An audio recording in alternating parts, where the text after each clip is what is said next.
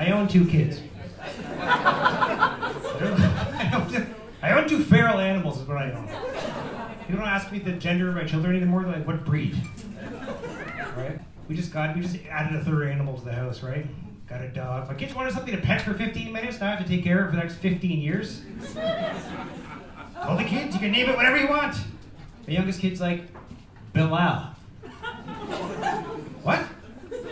He's got a kid in his class named Bilal. He loves the name, now I have an Arabic dog. He's family friendly. I can't afford the halal dog food.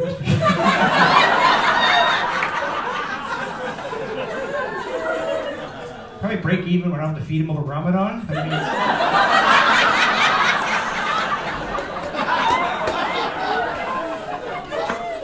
They're good kids though, you know, they've been through a lot. 4 years ago, we lost our house in that tornado that came through Ottawa. That was no good. The most boring city in the world gets hit with 6 tornadoes.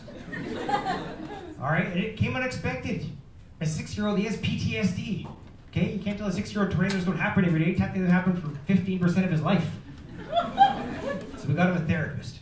He's covered by insurance, which is fantastic. As adults, that'll cost you and I like $200 an hour. So what I'm trying to do is I'm trying to feed him questions, work my own stuff out through his benefits. Therapist calls me up, he's a great kid, but he's having trouble at work. He's afraid of going bald. Like, no one expects a tornado to come ripping up your driveway, okay? I'm in the living room with the kids, my neighbor's pool lands in the yard. Which is a pretty good indication I should put on some pants.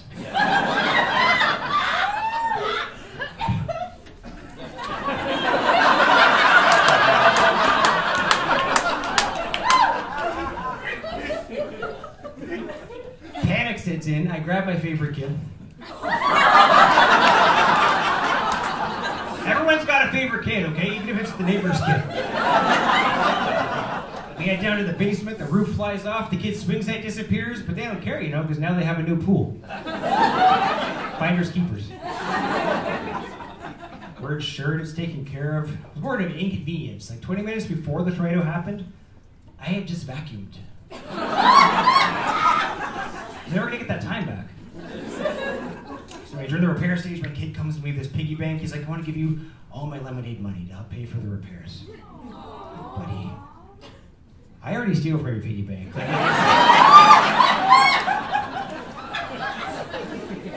You know what his baseball team's called? The Tornadoes. That's messed up, right? I'm the coach. You ever coach a bunch of 6-year-olds? The only sports enhancement drug that can help these kids is Ritalin. Come up to the edges of the game. Did we win? It's 2023, of course we won. We're all winners. It's the 80s when I was playing sports, the coach would be like, no, we lost. Thanks to you. Put a cigarette out of my hat. Back in the 80s, smoking was healthy. Just give it to pregnant ladies to, you know, make their baby's lungs stronger. These days, kids can't even smoke until they're French.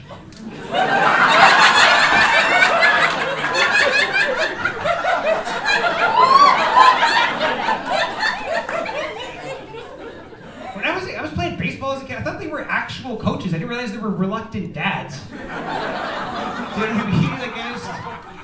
my dad's a handy guy. I was trying to figure out what I wanted to do with my life. My mom's like, you should become a doctor.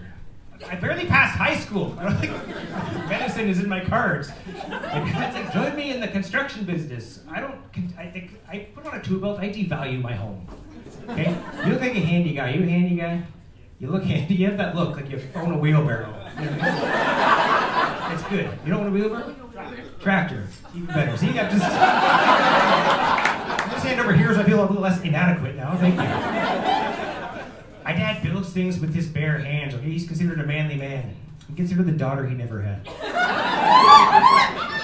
My sister hates that joke.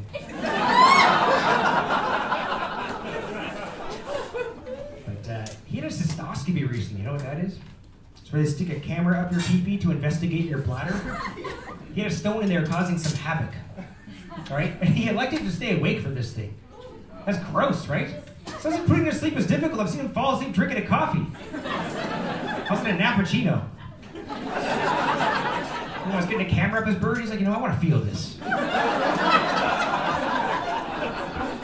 never had anything like that done, Over the pandemic, I had a prostate exam over Zoom. I'm self-administering this thing. The doctor's watching from the laptop. I think he was a doctor. I don't know. It's a weird time. But I was like, you know what? Parents were having these health things. You don't know how long they're going to be around, right? How do I leverage the time that they're still here? So I asked them for money. No, I was like, I'm gonna say face to face, I love you. You tell your parents I love you? Well, good for you. The point is, my relationship is more like, a handshake with no eye contact, okay? So I'm like, today's the day. I'm gonna go over there and say, how you doing? Good. I can over here tell you, I'm having car trouble. Can you help me out here?